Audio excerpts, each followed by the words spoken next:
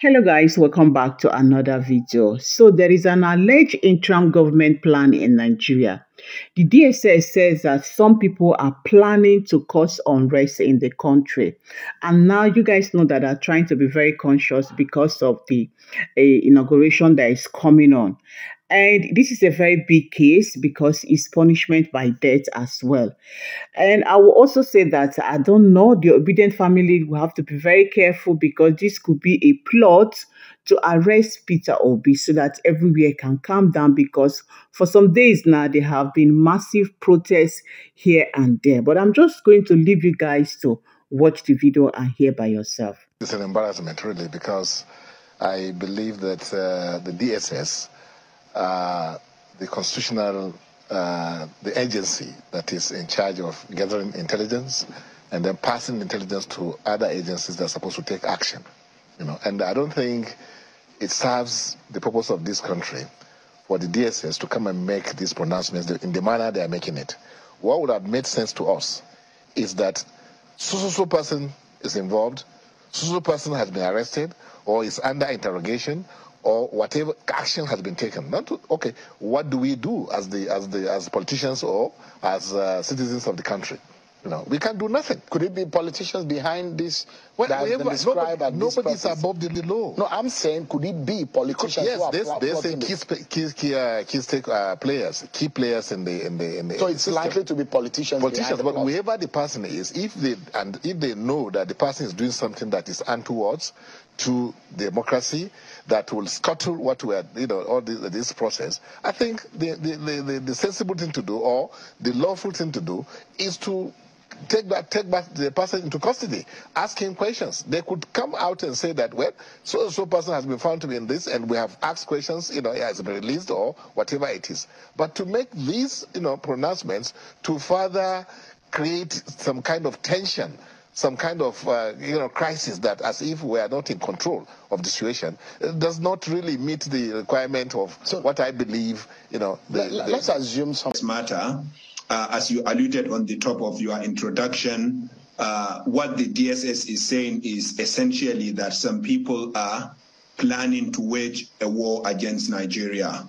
This move is undemocratic, it is illegal, it is unconstitutional. Section 1 of our constitution is very clear that no, Nigeria cannot be ruled, neither any part of Nigeria can be ruled other than through constitutional means. And the only means recognized by the Constitution is for people to win elections and to be duly inaugurated by the authorities stipulated by law. And therefore, it is unconstitutional. It is also criminal because what these individuals are planning is potentially what is called treason under our criminal laws, and it is punishable by death. It carries the death penalty, which shows that it is one of the most heinous crimes in Nigeria. Now, of course, the fact that this statement is coming from the DSS gives me hope, but also gives me concern. The concern is that the fact that the statement is coming from the DSS means that this is a very, very serious matter. It is a damn serious matter because we know that the DSS has never been reckless with statements like this. They are always serious, they are professional in what they are doing, and now that they are coming out with this statement, it shows that they do have hard evidence that some individuals are unfortunately planning to do something untoward, which will throw our country into chaos. Now, the positive side of the statement coming from the DSS is that since it came from them, it shows that the DSS and other security agencies are on top of the matter. And we know that the DSS has always been very good in gathering information and sharing it with authorities. And therefore, what we will call on security and law enforcement agents is to take this intel very seriously and to take all steps within the bounds of the law to rattle this illegal, unconstitutional, anti-Nigerian attempt. So, the DSS is talking about two methods, like you said. One is violent mass protest. Let's be clear that protest, which is peaceful sensible and orderly is constitutional, and every Nigerian has a right to stage that kind of protest, including on Inauguration Day. But it has to be peaceful, it has to be sensible, it has to be orderly. However, where protest becomes violent, then it becomes completely illegal. And where the violence is intended to disrupt an inauguration, then it becomes treason that carries, like I said, the death penalty.